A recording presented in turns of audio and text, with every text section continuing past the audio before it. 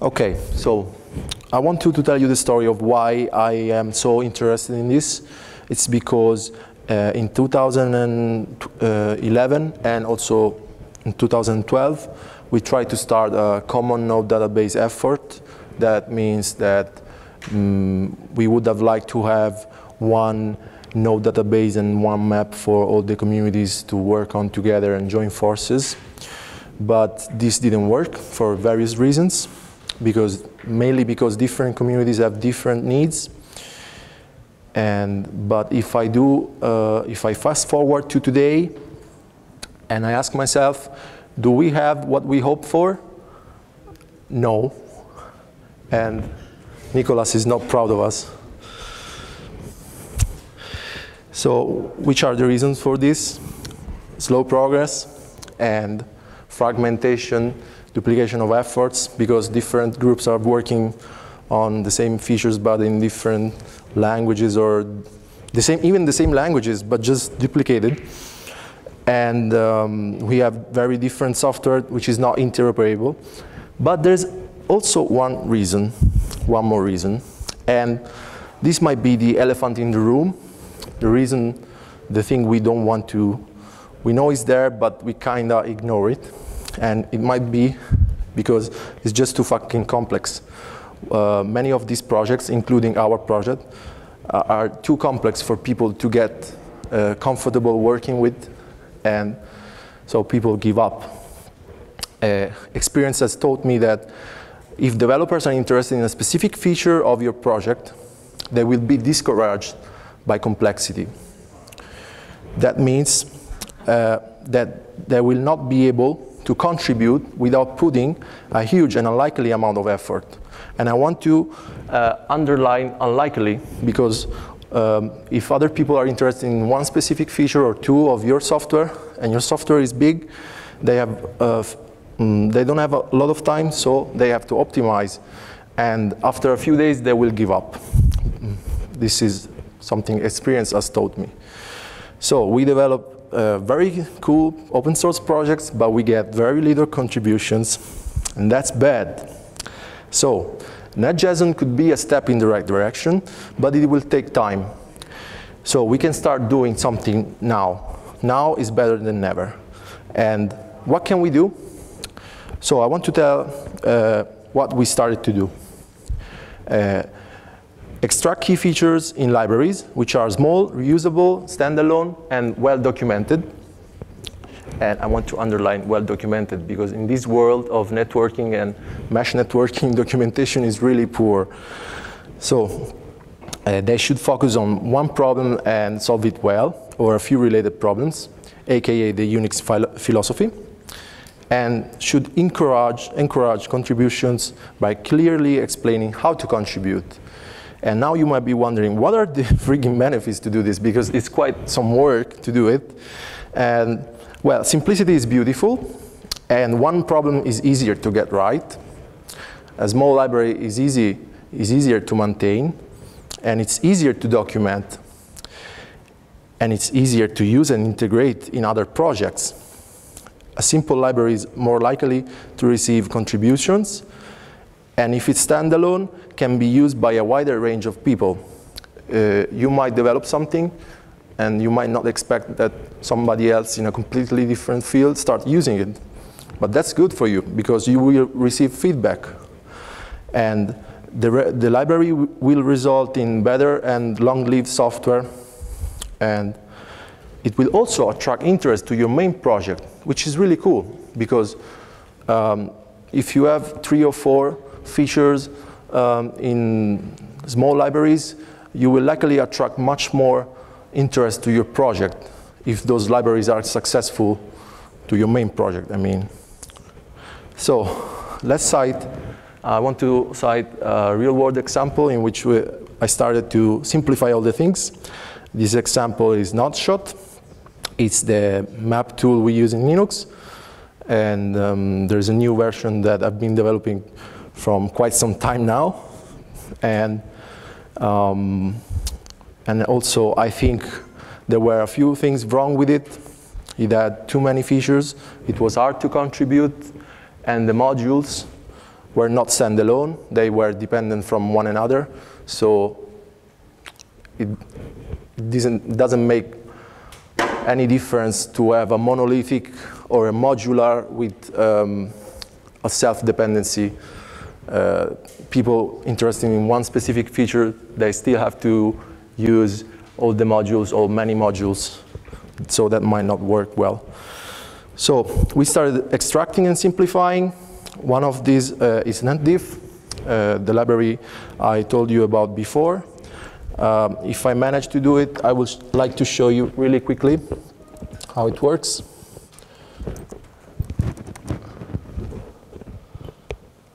Okay.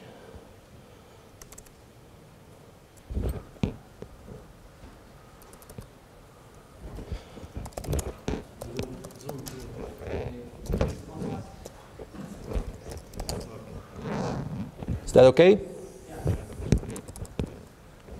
I have some code here. Okay.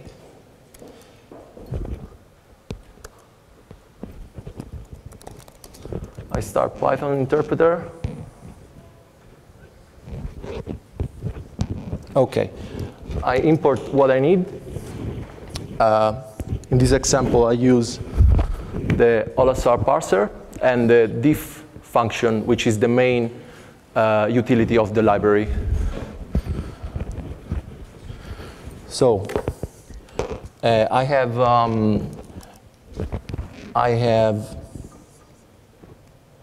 a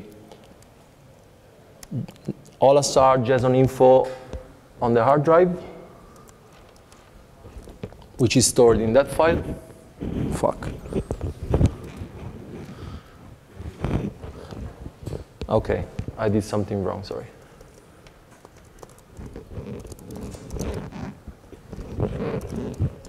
Okay, so now snapshot 1 is a parser that has parsed the JSON info plugin. It's just a JSON similar to what I showed you in the beginning, the network graph, but is different for every protocol. So OLSR1 has a custom JSON. Now I can convert this to NetJSON just by, I'll show you something that you can read easily, hopefully. I mistyped. Okay, so now I converted the OLSR JSON info plugin output to NetJSON. But I can also do something more interesting, for some people at least. Depends. What? Yeah. So now, sorry again, the same mistake as before.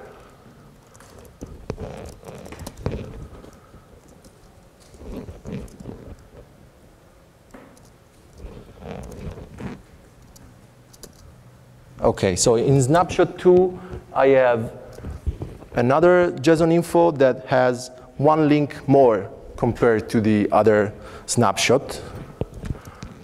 So now I can calculate the difference of the two and store it in result.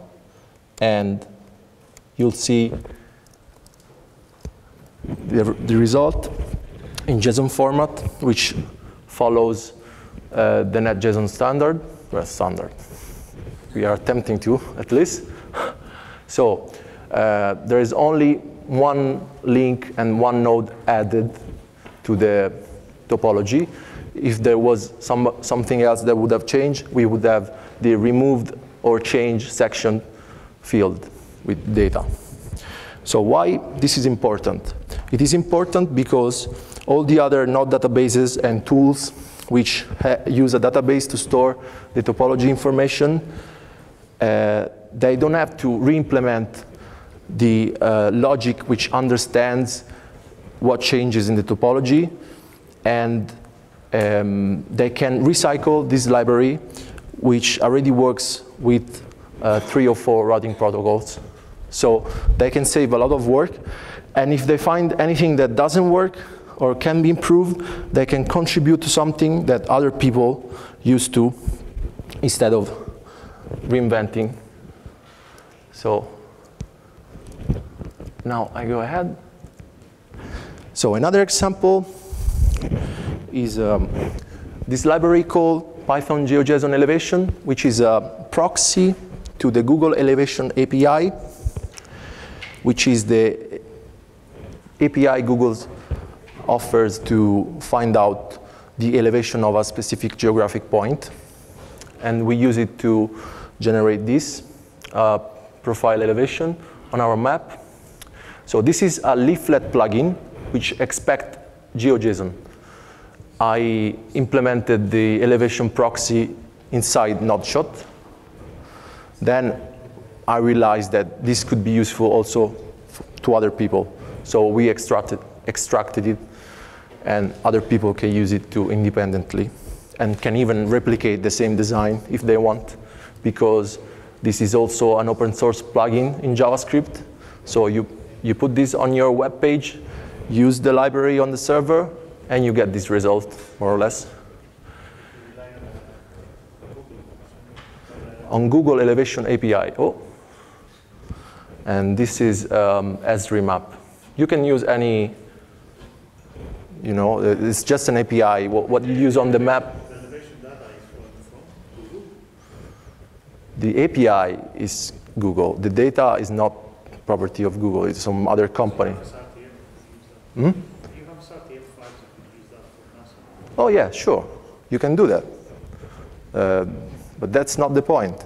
The point is, if you do something useful, don't get it stuck in a big project. Take it out and do something that other people can reuse and improve. And another good piece of software,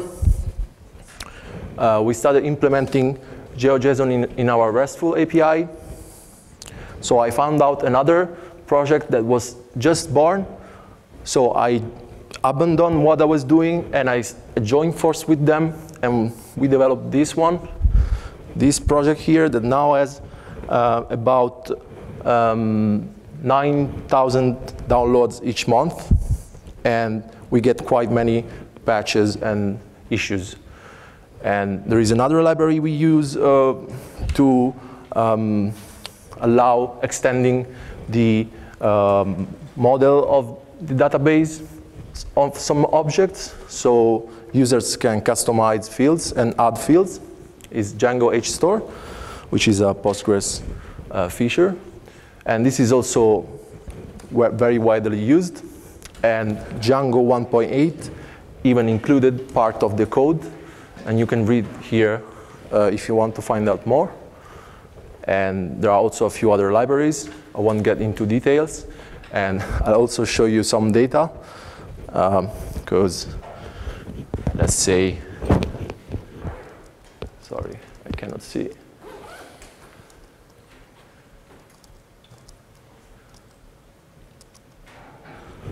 Okay. So let's talk about data now. Because I told you some nice stories, but I also want to offer you some practical information. So I collected some usage metrics of Nodeshot and all the features we extracted, which are summed up. And now I will compare them. So pull requests in the last 6 months on Nodeshot we got 13, while in all the libraries summed up we got 44, which is 3 times more. The downloads on the Python package index, Nodeshot has, in the last month, sorry, Nodeshot has 300, roughly. And all the libraries summed up together have 78 times more. While the GitHub clones, How do you count the libraries? Did you divide by the number of libraries? Or is it the total number? the total number. So if somebody downloads all the libraries, that's how many? 5, something like that. 5 or 6. No, 5. 5 libraries.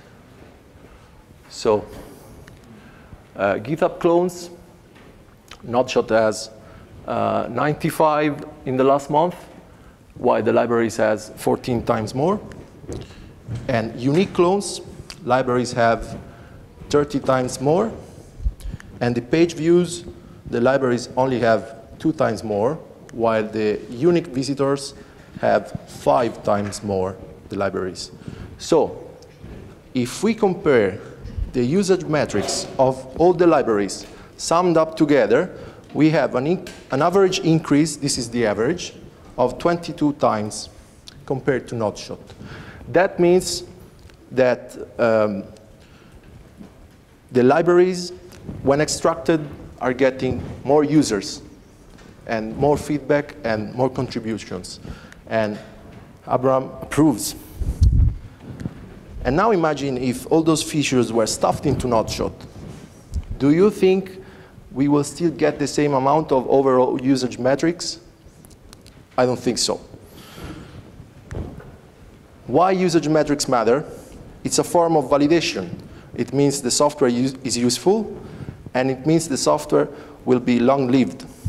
And it also helps you to understand if you're doing something wrong or right, because if nobody uses what you do and nobody gives a shit, maybe what you're doing is not so useful, and you should adjust your direction. So let's sum up.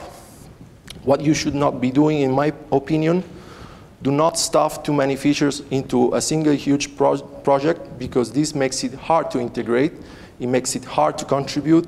It results in less feedback, which in turn results in worse software.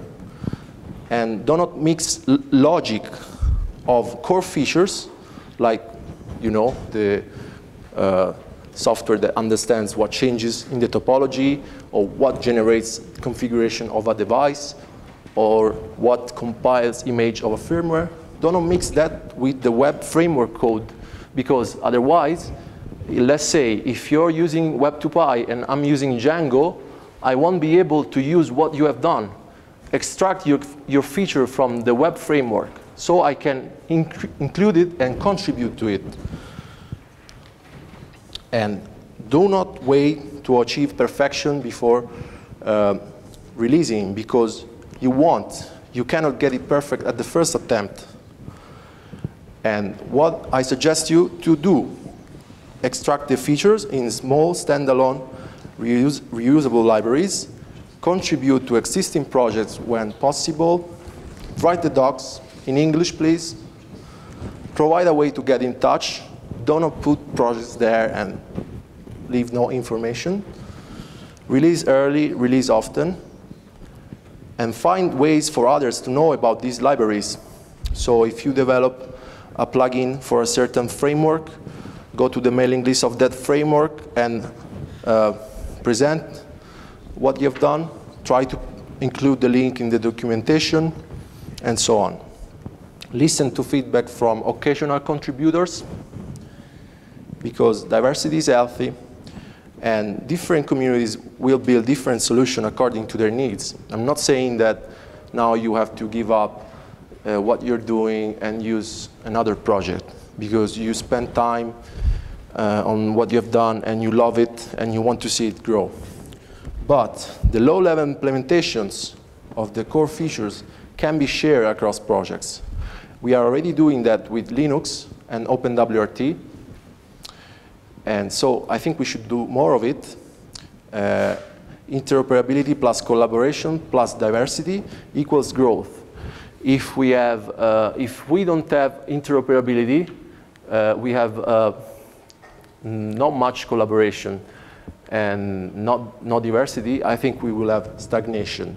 So I hope we can thrive together. And the presentation is finished. Thank you for listening. And if you have questions now, go ahead.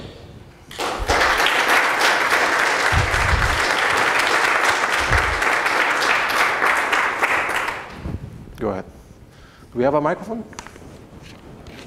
I'm not sure if it's a question or a comment. Can you wait a second? Oh, okay. Sorry. I'm not sure if it's working. Yeah.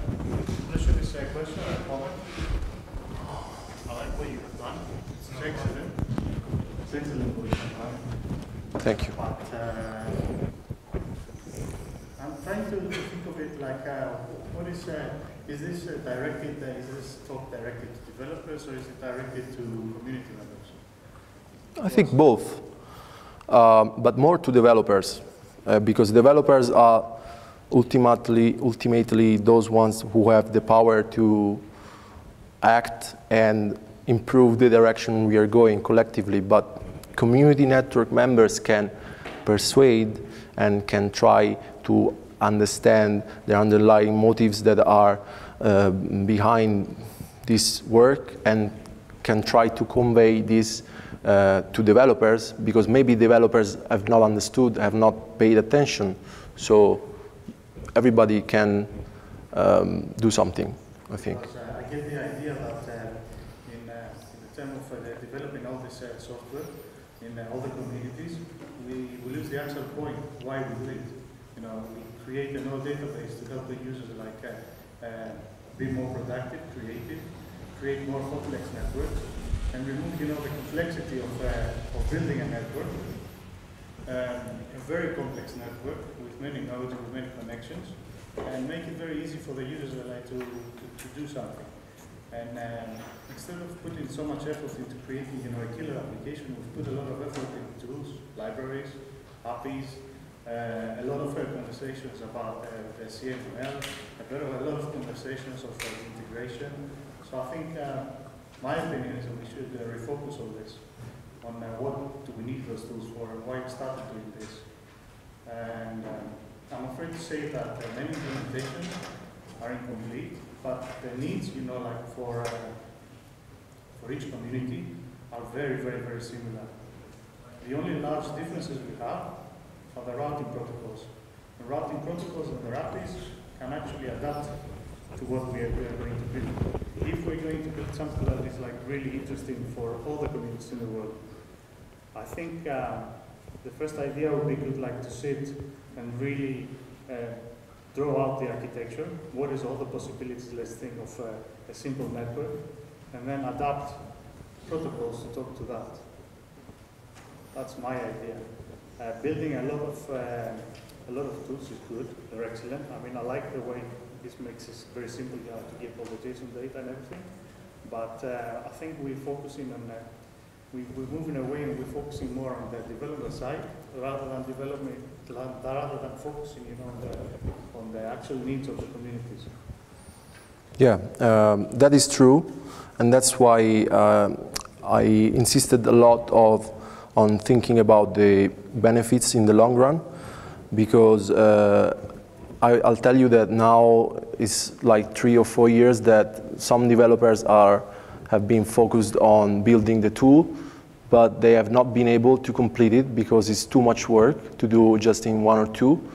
And whatever you try to do, nothing is standardized, and you will have to build everything yourself, which will cause you a lot of problems, a lot of bugs, which will be hard to fix. So there must be some kind of balance between building the stuff you need very quickly and trying to build something for the long run, I think. Still, I think that's the reason why the interoperability project failed. Yeah.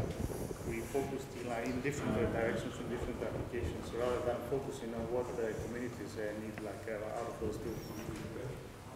Okay, thank you. But I think this can really help, even in developing the right applications. At the moment, we have, even when say you have a web application and you have some data source and some intermediate data, and we have, let's say, 5 different routing protocols, we have 50 different ways to store the stuff, and suddenly you say, okay, every of these 50 projects which have to implement interfaces for 5 different routing protocols. And maybe then your database you have one database for your project and a visualization for your project, and nobody will ever try to adapt this to a different database because they speak a different language. Having some common language to talk between different layers of our software can make it much easier and much less complex to reuse code. At the moment, lots of projects are halfway done or 80% done, and we'll never get to 100% because the people who wrote it stop using it, and the rest of the people who might use the code say, yeah, it's okay, but it doesn't use the right database. It cannot understand my data source, so it's worthless for me. I have to restart for everything. And that's where this common languages like NetJSON can really, really help. And there is a question from there, but I would like to add something that now came to my mind. It's also good to develop something that works for your community, do it, and then afterwards understand which features are worth extracting. So you do the opposite. You first build what you need, then when you have it, you might consider extracting 1 or 2 features out. I'm thinking collectively rather than like, each community will do this. That's why. Okay. I mean, I feel like there's loads of effort, you said duplication and everything, whereas you could get like 20 people like to develop the next node database, which is like good. Because in the last 5 or 6 years, I haven't seen much development, like in what a node database can do. It's true, it failed. The effort failed. So I have 2 questions. Well, first of all, this is great. I think that Scrum is super critical, and oftentimes many communities fail to be good at that or fail to express things clearly and documentation and all that kind of stuff. So I think this, a lot of what you say is excellent. Thank you. So number 1, on NetJSON, I was just a small technical comment. Take a look at JSON LD, because it's the first thing that I've seen that is linked data, but actually extremely reasonable and very lightweight. You add 1 key to your JSON, you don't have to change anything, and now it's parsable by anything that's by any linked data thing. So it allows you to create contracts between different people's formats. So if somebody wants to use NetJSON but wants to tweak some of the properties for their use case, it allows them to do so without breaking compatibility. Second, I think one of the formats that might be really useful to tackle next is something in between the data visualization pipelines. So think about. Could you slow down, please? Sure. So when you have a huge network trace, something that I haven't seen done well, there's been many attempts, but nothing really has succeeded yet, is something in between. You run a simulation and you gather all the data to then put it in some standard format to then move it into visualization of the network topology.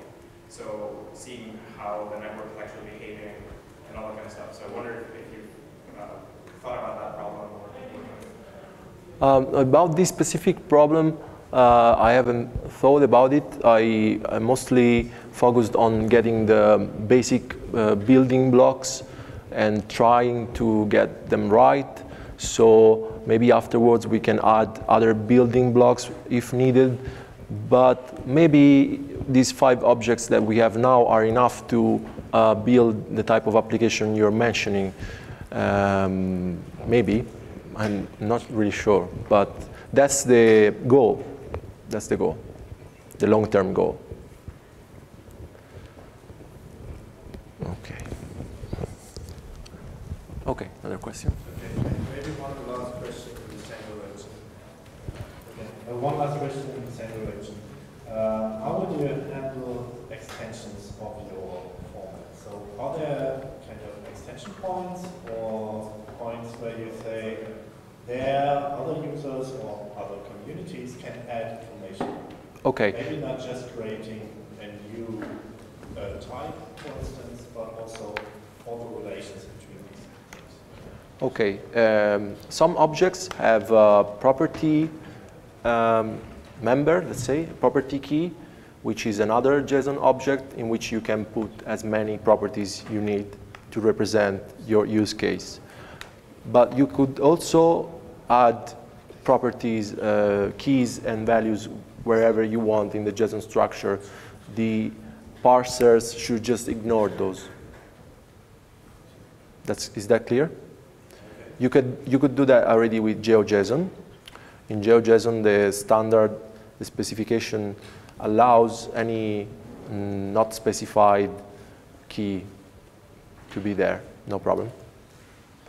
I think the problem you will get, you kind of want that everyone uses the same schema or the same format for sharing the information. But as always, the implementers make false assumptions on what you want, or maybe didn't read what your specification told them. So you end up having that each of these parcels has to deal with malformatted things. So I think there might be an option to kind of have a layering architecture with a core of the thing, of your schema, and certain extensions which enrich what you want, so that anyone can add a layer to what you already provided. Yes, I think there are a few points where this is easily doable. I will think about it. Thank you. At the moment, I think we are defining this core, defining the minimal set of values to make this stuff usable for the software we have right now. And we can always add fields later, but it's much more difficult to change a field. Let's say the definition, how we define an edge between 2 points in a network graph. If you suddenly say, yeah, I want to do it in a different way, then you are not compatible anymore. So at the moment, we're talking about getting what fields do we need and think they are really, really useful. Some of them we make optional because they, yes, that's useful, you want to have it standardized, and everything else at the moment is in properties. I think there are quite a few implementations on NetJSON that already provide additional data, including my own, in the properties object, and we are talking about which of this data might be useful enough to put it into the standardized core. So that should be not a problem, as long as the core features, the mandatory fields are there, they are used in the way the specification says. Yeah. Thank you very much. If you have other questions or doubts or you want to talk to me, you can find me later. And thank you again.